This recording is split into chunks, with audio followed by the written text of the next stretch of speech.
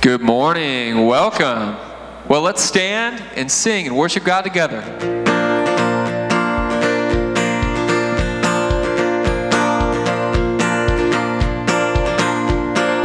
In my wrestling and in my doubts, in my failures, you won't walk out.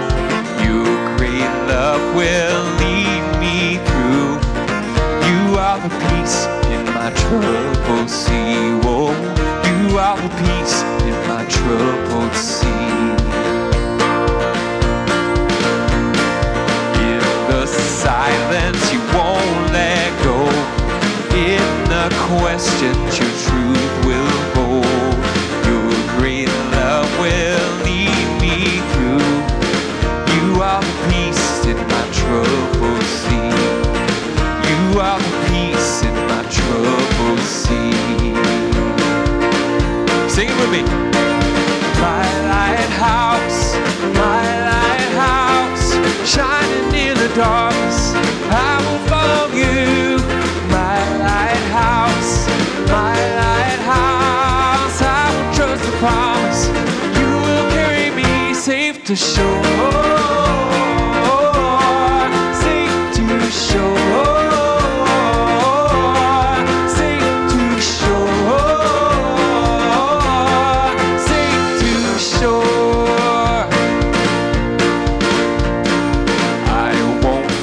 What tomorrow brings, with each morning I'll rise and sing. My God's love will lead me through. You are the peace in my troubled sea. Whoa, you are the peace in my troubled sea. You are my light, my lighthouse, shining in the dark.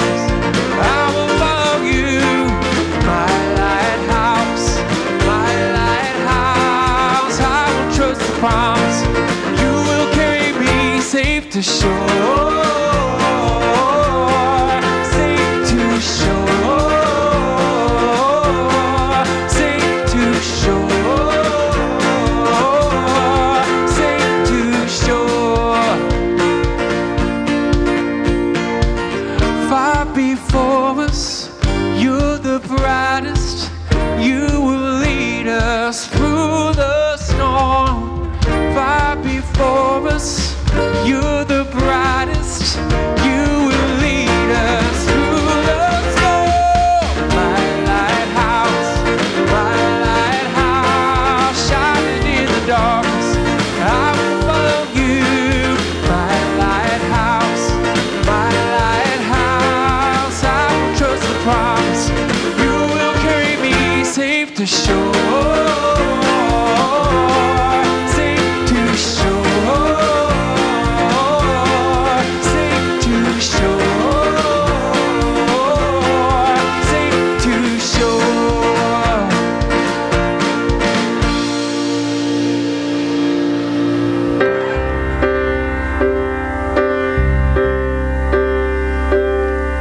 The splendor of a king, clothed in majesty, let all the earth rejoice, all the earth rejoice.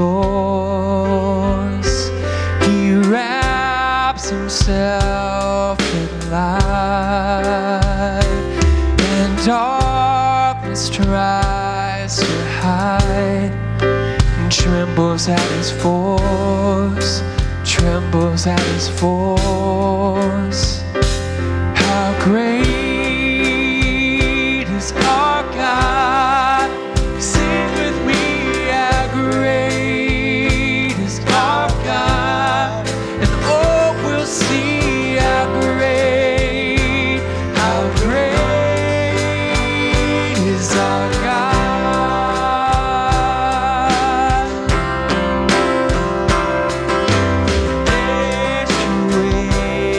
Stand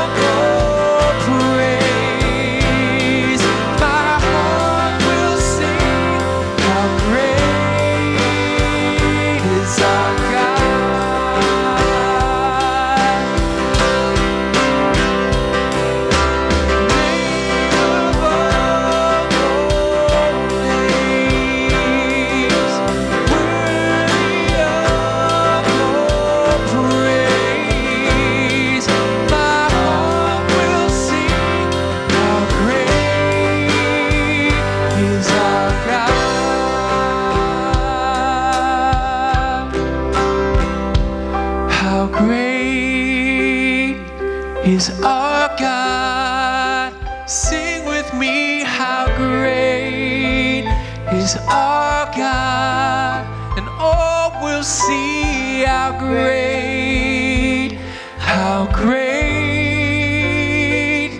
is our God.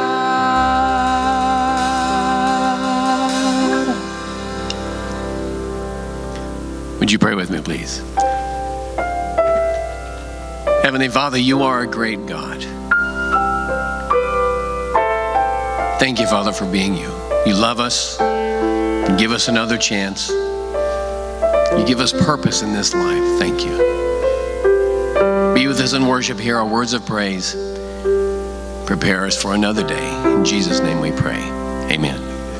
Good morning from Kids Street as well. A couple things before we get back to worship. On behalf of Christina Fatul and myself, I'd like to thank Jeannie Schneider and the entire Missions and Actions collections. Our classrooms are fully stocked with supplies. We may have kids come to school tomorrow without school supplies, and we're going to be able to give them what they need to have a successful year because of the generosity of all those that gave to the cause. So we thank you for that. As well, according to the bulletin, we have 11 days before Santa Caligan. So the end of the summer is approaching quickly with school and Labor Day weekend. So please sign up in the Visitors Center for times that you might be able to help park cars or maybe donate some food and snacks for the workers, that type of thing. So it ought to be a good time. So I just like to ask a special prayer on the beginning of the school year here in Independence. So if you'll bow with me. Dear Lord, we thank you for your presence in our lives.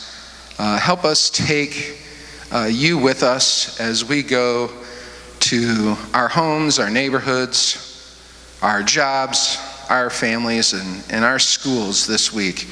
We ask a special blessing on the teachers and administrators and the children, that they have a successful and bountiful educational experience this year. We pray in Jesus' name, amen.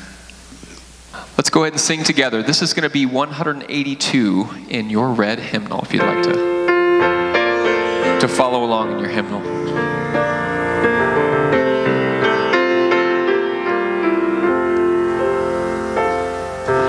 What a friend we have in Jesus, all our sins and griefs to bear.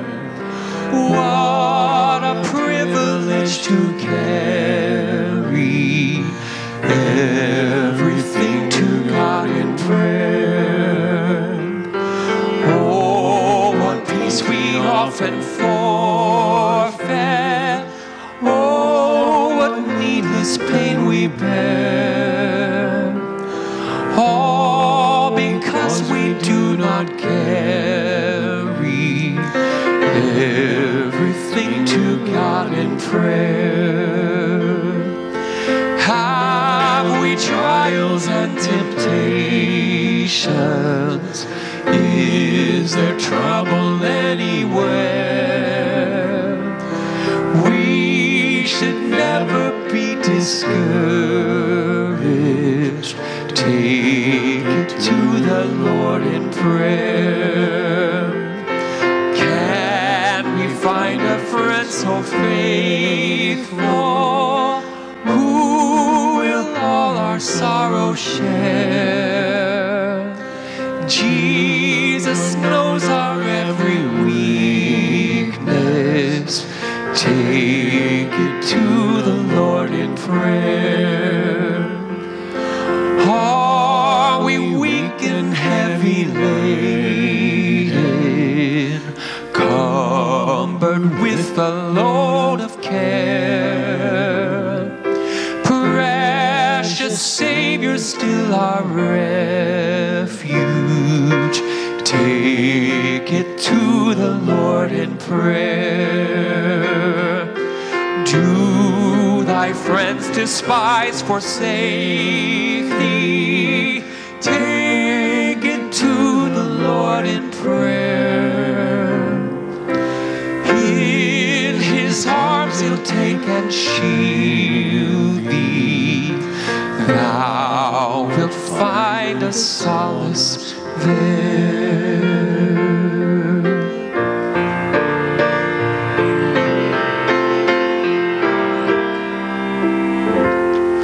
Jesus, keep me near the cross, there a precious fountain, free to all a healing stream, flows from Calvary's mountain. In the cross, be my glory ever, till my ransomed soul shall find rest beyond the river. Near the cross, a trembling soul, love and mercy found me. There the bright and morning star shed his beams around me. In the cross, be my glory ever, till my ransomed soul shall find rest beyond the river. Near the cross I'll watch and wait, hoping, trusting ever, till I reach the golden strand just beyond the river. In the cross, be my glory ever, till my ransomed soul shall find rest beyond the river.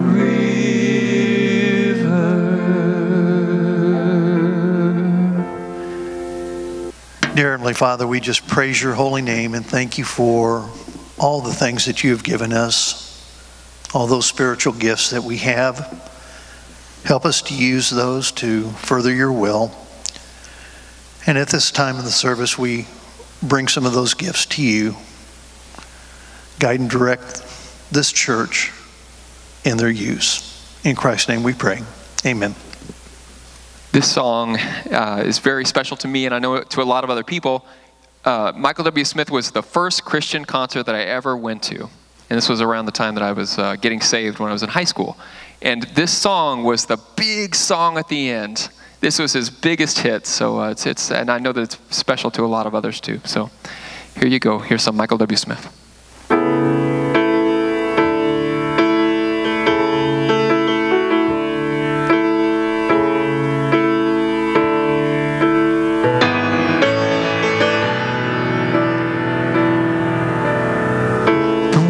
Is moving, but I am standing still. A life of pages waiting to be filled. A heart that's hopeful, a head that's full of dreams. But this becoming is harder than it seems. It feels like I'm looking for a reason, roaming through the night to find my place in this world, my place in this world. Not a lot to lean on, I need your light to help me find my place in this world, my place in this world.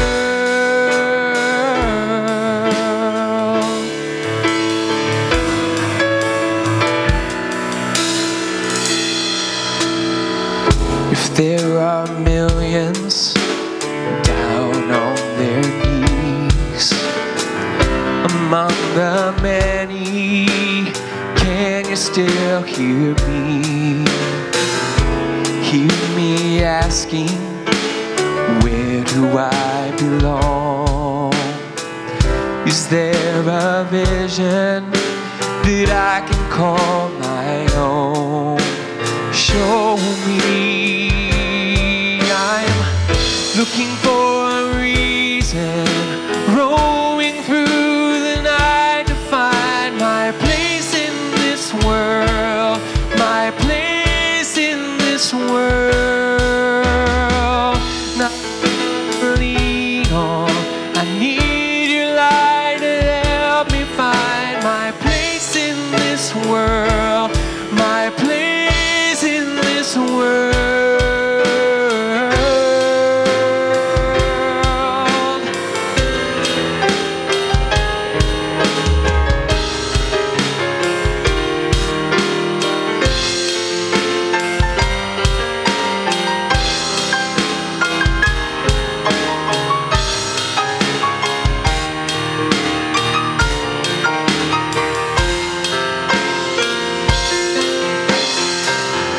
Not a lot to lean on, roaming through the night to find my place in this world, my place in this world.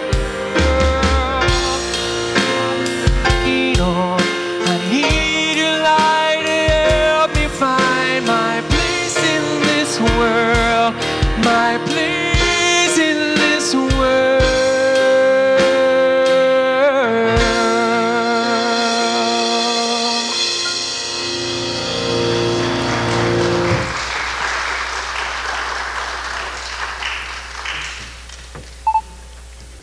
Open your Bibles with me if you would. You can see Romans chapter 3. Romans chapter 3, fake news. A couple sermons on this. This one today, you've got to be perfect to have God's help in your life. You know what fake news is? It sounds great, but it's wrong. So today we're going to talk a little bit about things in the church that are just fake. They sound good. People mean well. People of faith and sometimes of recognition say things that just aren't true. So we're going to talk a little bit about that today. Romans chapter 3, keep your passage open if you would. As always, we begin with a time of prayer. So many things deserving of prayer. Our church's ministry and mission, of course, and our issues with the older building and what we're going to do in the future with that and our ministries here. So make that a matter of prayer if you would. Pray for our nation in this election year. You know that whole thing there. Pray that we would be given a gift of adulthood. You know what I mean by that? That we can act like adults, everybody, and politicians included, that we would speak respectfully and deal with issues and do so with grace. And help us to be better than we are. You know, we all struggle against temptation to sin on our dark sides and all those kinds of things. For me, sometimes it's just bad habits that I picked up, well, a long time ago. Before I realized they were bad habits, I picked them up. And some of those things come out now and, way later. And so you probably have some of those too. So pray that God can help you with those. I'll give you a few moments of prayer where you're seated. I'll close and we'll look at this passage together. Bow with me, please.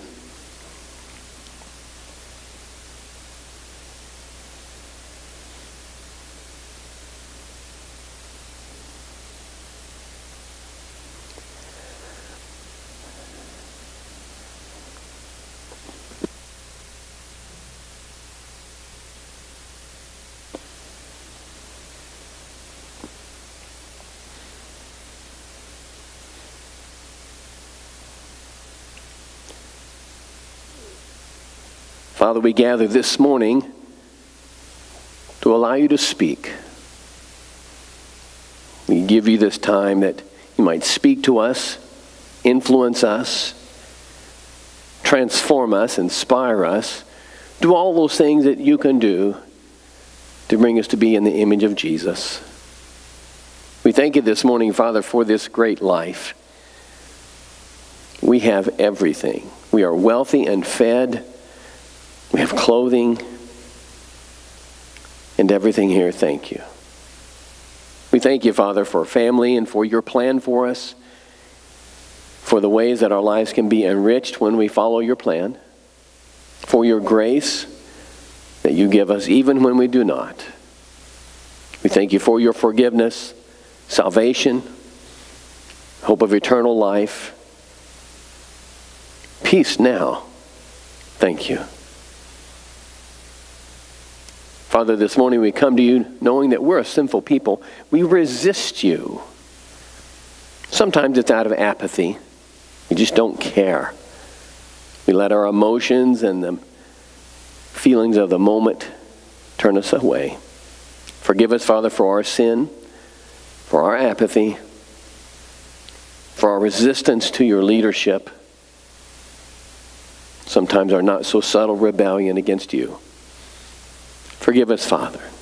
We ask for mercy and cleansing and another chance. Help us as we lead this life, that we might honor you, that we might resist sin, that we might love, not in word but in deed. We pray, Father, for the willingness to give grace to others, to be gracious and kind and forgiving. As always, we pray for those who have power and authority over us, some elected, some appointed. Guide and direct them. Give them wisdom, self-restraint, a willingness to serve the common good. In this election year, we pray, Father, for the populace, for the general mood of the country, for our economy and all those things. We pray that you could bless us and guide us, that we would follow the good light you give us. And we pray that you'd be with those first responders that serve us. Bless them, Father, in their efforts at ministry and making a difference in people's lives. Help them as they work to save people's lives in emergencies and crises. Protect them in their efforts. Help them to see their roles as ordained of God. Thank you, Father, for placing people in our midst that want to serve us. Help us to be servants to others. As always, Father, we love you. We want to follow you, but we are weak in faith. Give us faith. In Jesus' name we pray. Amen. So, I plan my sermons out months in advance, you know that. And so when I thought I was going to do this thing on fake news, I cringed because I knew it was going to be right in the middle of election season. And fake news is a thing, isn't it? Every day, if you watch the news, you're going to hear fake news, or you're going to hear somebody say fake news or something like that. It used to be called yellow journalism. Did you know that? I didn't know that. I've heard the term, but never really knew what it was. Yellow journalism and fake news is sort of the same thing. And, interestingly enough, I downloaded several articles, read quite a bit on the history of fake news in America. Turns out that fake news, or yellow journalism, is kind of the norm in America. I thought back in the old day that everybody told the truth, and there's just something wrong with us now. And George, you're laughing. Turns out that you've never been able to trust most of what you've read in this culture. The truth didn't sell much in colonial times, so they would enhance the truth, or they would lie to sell papers and letters and things like that, and that became a tradition of journalism in America, and no one ever cared. Strangely enough, people knew it. Yellow journalism was a thing, and everybody knew you couldn't believe everything you read, and people just went with it because it meant at least that the news was interesting. Maybe not true, but interesting. And so people were happy with that. So I was reading an article on this, and it's kind of enlightening to me. And this author says, fake news is as old as journalism. What's new is an interest in the truth. That's new. Who knew that? So fake news is the norm. Being interested in the truth, well, that's a new thing. Kind of interesting, isn't it? Here's one statement. The idea of objective journalism only really came about in the early 20th century. So journalists being honest, that's a new thing and not very well practiced, and you know that. But anyway, the author goes on, and several pages down, I'm not going to give you the whole story, of course, but interesting. How many of you have ever been on a low-fat diet? Yeah. Just cut fat, you'll lose weight. Now, don't raise your hands. How many of you have gained weight on a low-fat diet? Amazingly enough, if you've been on a low-fat diet, you've probably gained weight. So I wasn't looking for that, but I was just looking under these myriad of articles about fake news and yellow journalism. One example was what the Sugar Foundation and sugar industry did back in the early 60s. Sugar's kind of a bad deal. You know, that I was taught it was white death and those kinds of things. Well, back in the 60s, there was some research to support that. And some Harvard and Yale researchers did their thing, due diligence, and they came up with a report. Didn't make a lot of news, but it said that sugar was really the problem in America, and that was the problem with diets. People were beginning to get heavier, and there was a problem that heart problems were beginning to increase in America. And the research said that sugar may be the culprit. So, a gentleman that was in charge of one of the sugar industry giants thought, you know, that's a problem. We need to stop people from figuring this out. So they commissioned some scientists and experts to do some studies. And they produced studies that said, well, maybe not so much. Maybe sugar isn't the problem. And they had some research done, and they didn't, and careful how the author said it, they did not falsify evidence. They just purposely misinterpreted it. So their research proved, and I don't want to do the quotation thing, but their research proved that the problem in American diets was fat. So they said, what we need to do is make sure everybody hears this. Let's just see if we can bury that sugar thing and lift up the fat thing. So for the next, now, 40, 50 years later, we're still hearing that fat is the problem in our diet. If you just cut fat, you'll lose fat, and blah, blah, blah. And you and I know it isn't true, but it's still being out there, isn't it? If you want to lose weight, cut fats. That is a result, not of research, that is a result of fake news from the 60s onward. And to this day, the sugar industry still says that fat in the American diet is the problem, not sugar. In fact, his one wag that was a representative of a candy company said that if kids would eat more candy, they would be healthier and stronger and even happier. My grandkids adhere to that, and so far they're good. And so I get them candy all they can, but I know, and my daughter knows, I shouldn't do that, but I'm grandpa, so I can do that. But anyway, a little bit of fake news there. The reason I tell you that is because we have been lied to in a lot of ways. And we, as a culture, lie to ourselves and lie to others sometimes. It's not always an out-and-out lie. Sometimes it's just a subtle distortion, sometimes a little bit of manipulation, and sometimes it's done so as to make a point about something else. So as Christians, we're to be people of the truth, who want the truth, who want to hear the truth, and want to tell the truth. So that's a problem, isn't it? And we bring what we do in our culture, we bring it into church. And you know that. When there are trends in our culture, ways of thinking and talking and doing things, those trends come into church. And that's always the case. In the passage you're going to read today in Romans chapter 3, this is exactly what was happening. There were cultural trends in the church that said certain people couldn't be saved. They said God loves the Jews. And they would preach that till they got tired of preaching it. And they were light on this idea of, and others too. So they would preach strong messages of God loving the Jews and Jewish people and people who pronounce the Jewish faith. And they would soft shoe this idea that God loved everybody because they didn't want to hear it. So they mixed truth with the falsehood. And that was a problem. So follow along with me if you would. In Romans chapter 3, I'll read verses 9 through 12 and then 28 through 30. Chapter 3, verse 9. Paul, what then? Are we better than they? Well, not at all. For we have already charged that both Jews and Greeks are all under sin. As it is written, there is none righteous, not even one. There is none who understands. There is none who seeks for God. All have turned aside. Together they have become useless. There is none who does good. There is not even one. I'll drop down to verse 28. For we maintain that a man is justified by faith apart from the works of the law. Or is God the God of the Jews only? Is he not the God of the Gentiles also? Yes, of Gentiles also.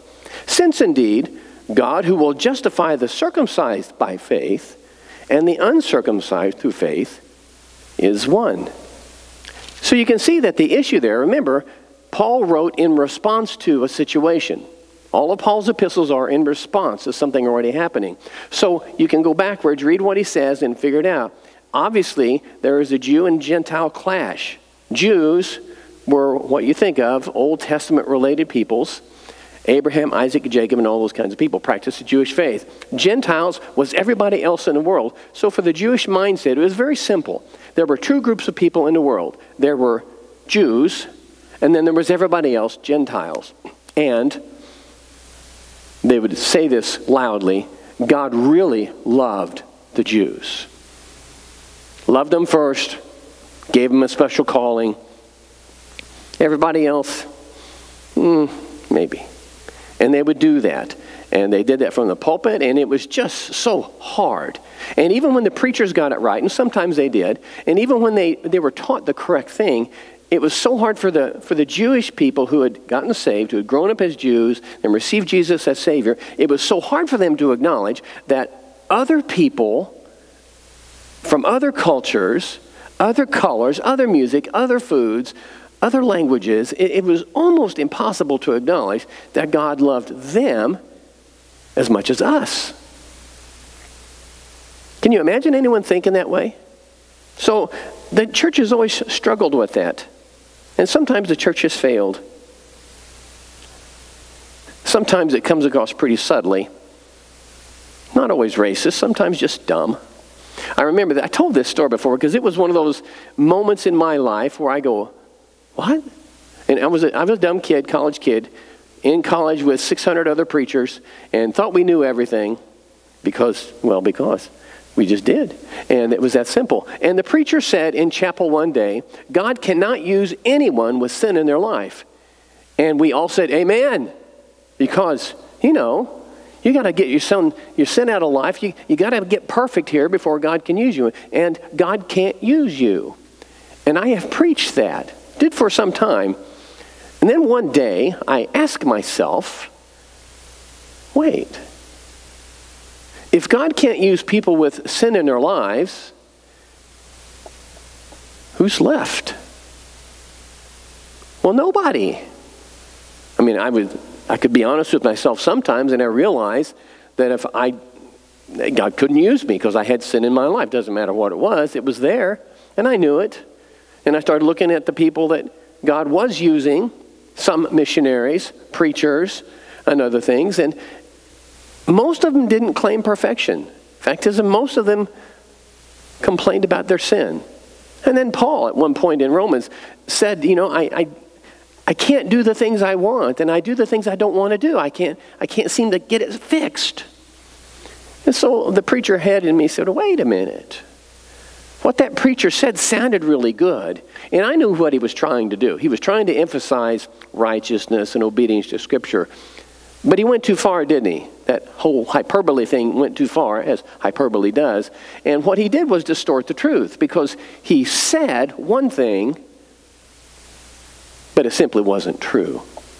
And that's how fake news starts. A lot of other kinds of fake news things have gotten into the ears, into the church, and sometimes it's simple pragmatism. Preachers will say things, or we will come to the conclusion that this is the way it is. This is what I like. This is what I'm used to. And we readily dismiss anything else.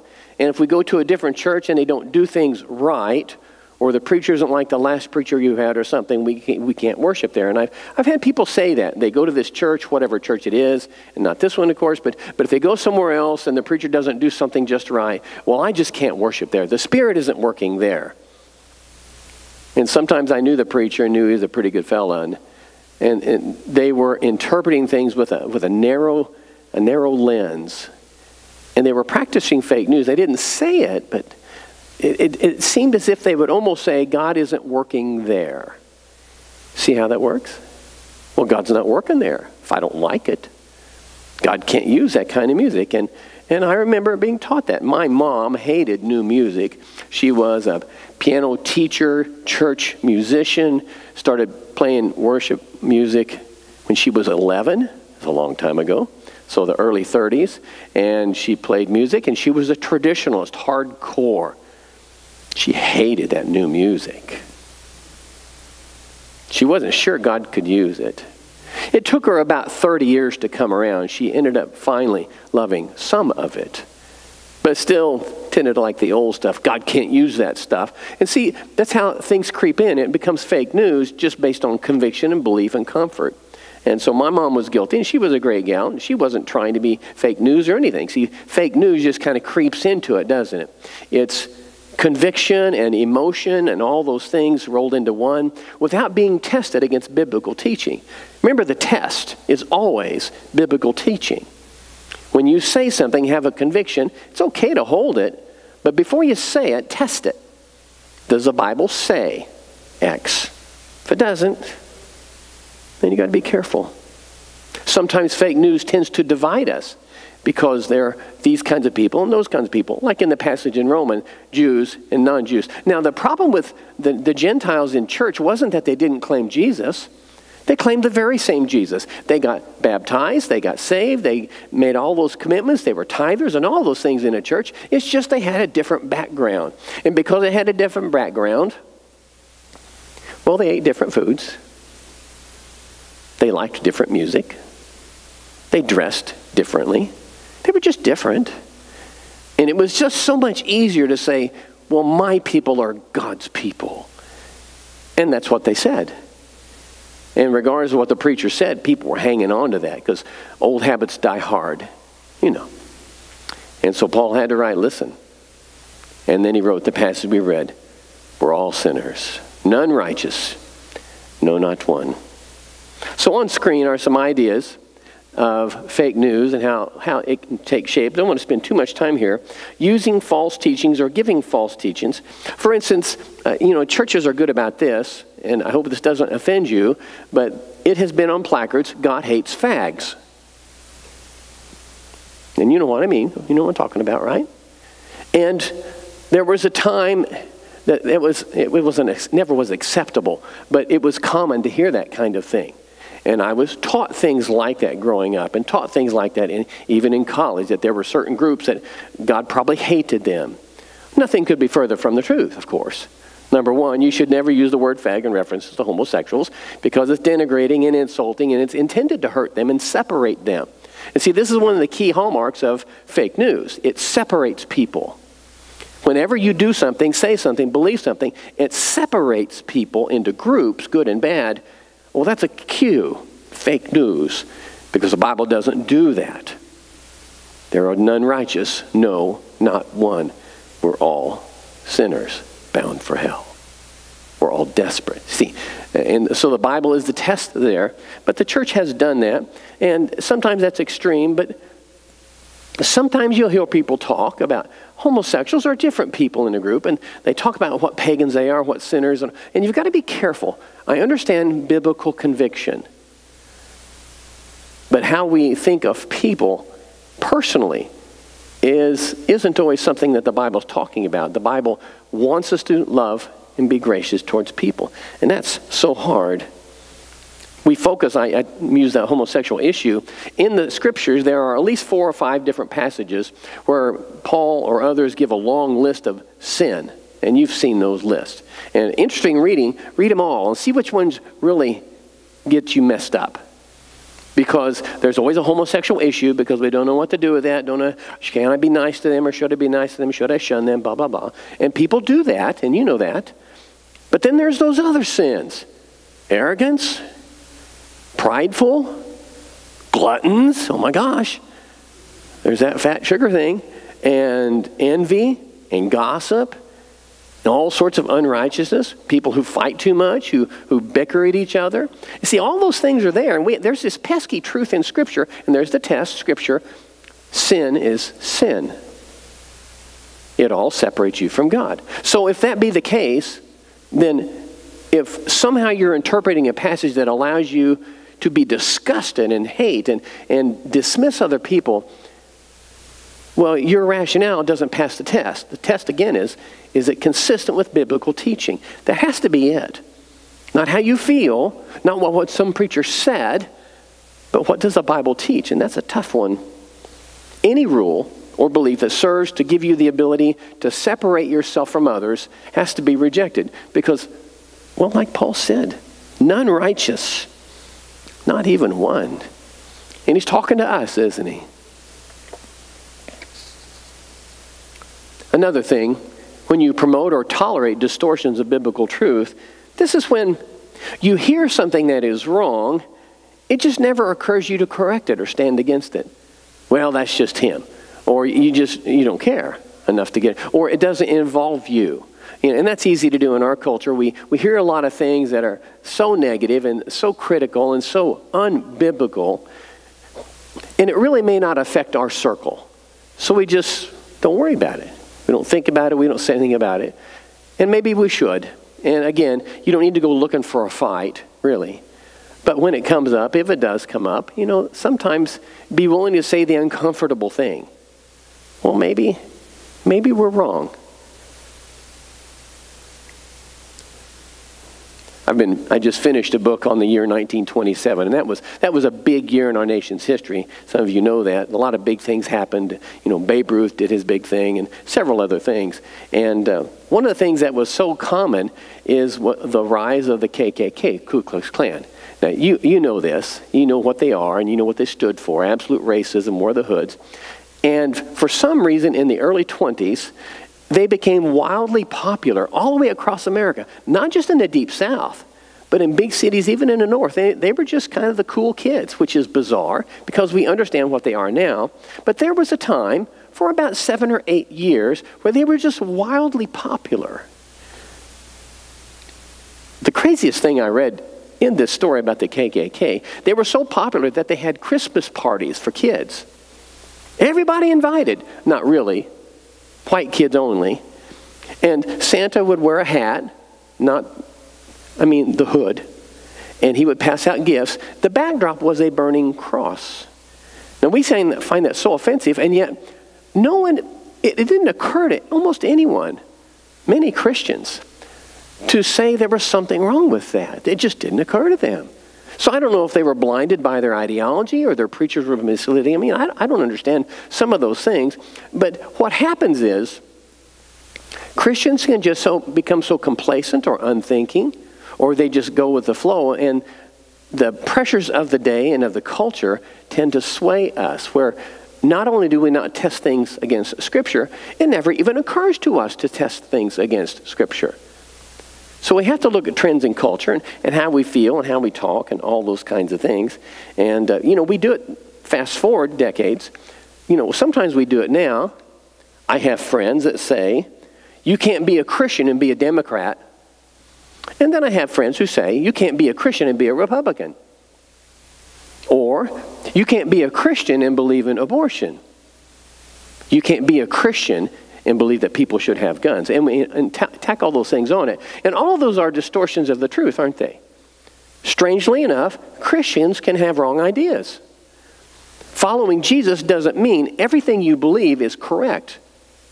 And sometimes the Bible doesn't give clear teachings on some things. They give hints and directions, but the Bible doesn't say, thou shalt not have an AR-15 in your house. It just doesn't say that.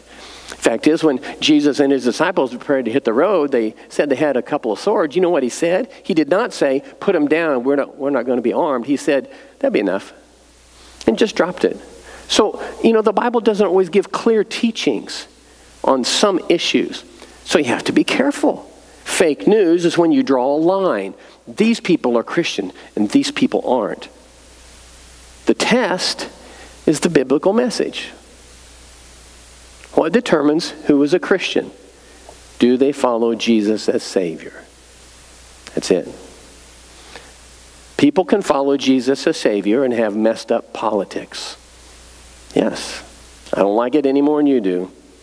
So what we have to do is be our best, think before we talk, and be careful when you talk. You know, I reference Martha Smith. You don't know her. She's dead now. She got her PhD in psychology when she was 65 years old, and she was a hoot. She was hilarious. And it was so hard to have a conversation with her. She had this annoying practice of thinking before she talked. And it was just so hard. You know, in a normal conversation, you talk back and forth, and you say kind of crazy things. And Martha didn't do that. And I'd say something, and then she would say something. And sometimes it caught me off guard because she had obviously thought through it. And I didn't do that all the time. And she would teach me that, you know, got to be careful how you say things. So before you speak about those people, and before your convictions divide up people into groups, does it pass the test of Scripture? We're all sinners. Fortunately, God helps us. On screen is another idea. We can go to that next page. God has given the church the truth about his love and grace for all. As I said, fake news in the church always divides. That's the goal. It always labels people. That's the goal of fake news in the church. And people don't always call it fake news. They call it convictions. God has told me. God, I feel. I really believe. And those kinds of things. Whenever someone says that, just sharpen your hearing. See what they say. On screen is the real news of the gospel. Follow along as I read again in verses 9 through 11. What then? Are we better than they? Well, not at all. We've already charged that both Jews and Greeks are all under sin, as it is written, none righteous, not even one. There is none who understands, none who seeks for God. Pretty clear, isn't it? He's quoting Old Testament scripture, of course. And he's saying, listen, before you guys start dividing up into groups and saying these are good and these are bad, here's the word. And they all knew this. The Jewish people, remember, were the ones that were doing this. And so what did he do? He quoted Jewish scripture to them. Still relevant, guys, he was saying. So there's no special group. Baptists aren't better than Catholics. Catholics aren't better than Methodists, and so on and so forth. All that nonsense that we've always talked about, that was all just, well, it's just nonsense, fake news. Sometimes Baptists are better than others on some things, once in a while. Sometimes Methodists got it down. And I hate to admit it, sometimes Catholics got a better grasp of some things than we do. And that's the way it is. But no one group is the group. There's no cool kids in the kingdom. And you know what I mean by that, right? Everybody's in the same boat. No special group. Verse 12, look at that if you would. All have turned aside. Together they have become useless. There is none who does good. Not even one. When you talk to a sinner, remember your sin. Sure changes things. When you remember your sin, when you were ever conscious of where you've been and how you were and what you said just yesterday or this morning, when you do that, then it's really hard to dismiss someone or talk down to them because you remember. And that's a good idea. We all struggle against sin. Now, as you get older, I have observed that the grosser sins that are physically manifested don't bother us too much anymore. We're too tired or too old to worry about that. You know, those big things. We're not going to go kill somebody or not going to do drugs probably. It costs too much. All those things. But there's plenty of sins that we can do sitting in our chair, aren't there? Sure. You can just sit there and sin. You don't even have to talk. And there you go. So, acknowledge that. Confess it to God, of course. And carry that with you. I said this yesterday. I thought this morning. And so when you start talking to people whose lives are a train wreck, remember, you know, every morning I am reminded of my sin as I deal with the daycare families. And a lot of them do have problems. There are a lot of problems with addictions and all those kinds of things. And their lives are a mess. And it's easy to feel superior. until I remember what I said yesterday or what I said this morning or whatever. We're all the same. We all struggle against sin. And that eliminates, if you can keep that conscious, that eliminates this whole arrogant thing and us and them. And you don't get to do that anymore if you're conscious of your sin. One other thing. Look at verses 27 through 30, if you would. Where then is boasting? It is excluded. By what kind of law? Of works? No, but by a law of faith. For we maintain that a man is justified by faith apart from works of the law. Or is God the God of the Jews only? Is he not the God of the Gentiles also? Yes, of Gentiles also.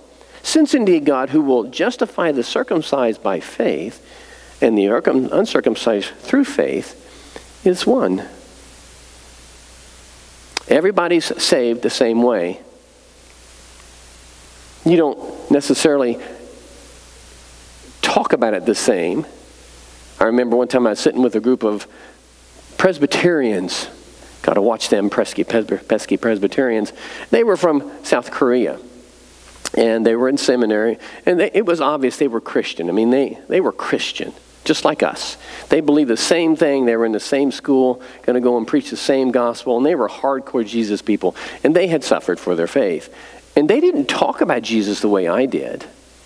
They used different terminology, and I wanted to correct them. That's how arrogant I was. But I shut my mouth and listened, and I got to know them, over the course of years in school together, they were the real deal. They just didn't talk like I was. Their culture was very different. That Middle Eastern and Far Eastern culture, they talked different. And I don't even know how to explain it, but we think like Western people. They thought like Eastern people, and they talked different.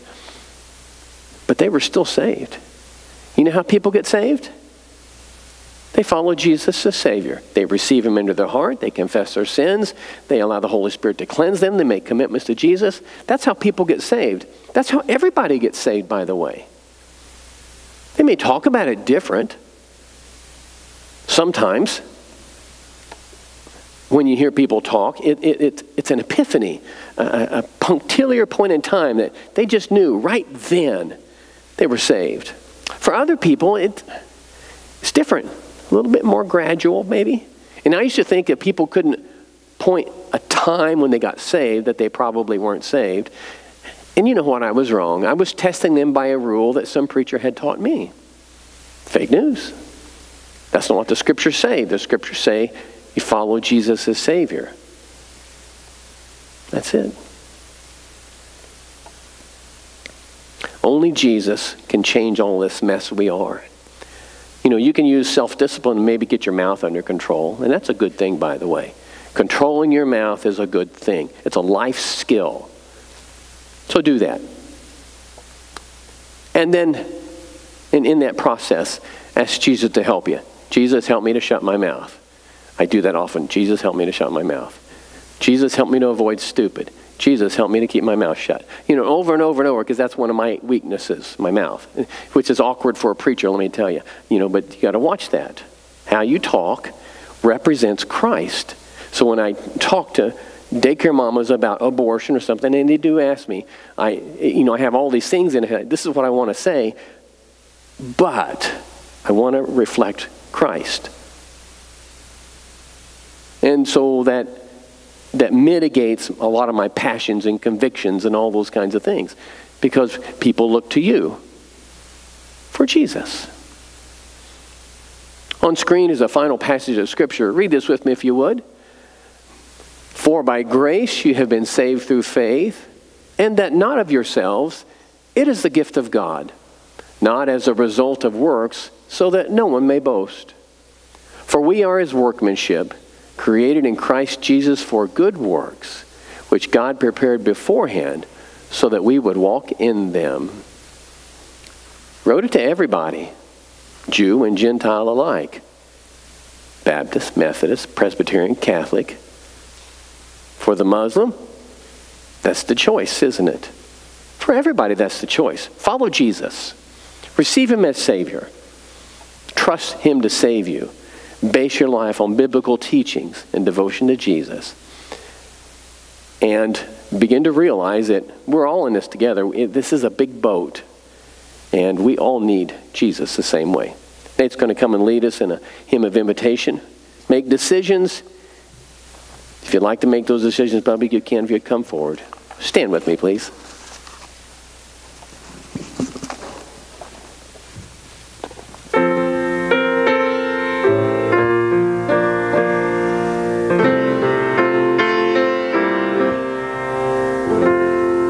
Jesus, keep me near the cross, there a precious fountain, free to all the healing stream, flows from Calvary's mountain.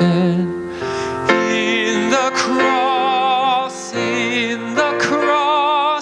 be my glory ever, till my ransomed soul shall find rest beyond the river.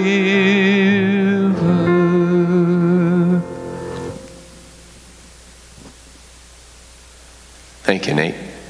Dave's going to come and lead us in a word of prayer. New grandbaby, so he's happy. He'll tell you about it. Show pictures. Thanks for coming, y'all. See you next week. All right, give me that thing. Pray with me. God, we're so grateful for your love for us, and we thank you for the message today, and we just pray that we will take it to heart and look for opportunities to serve you and then act upon those opportunities. In Christ's name we pray. Amen.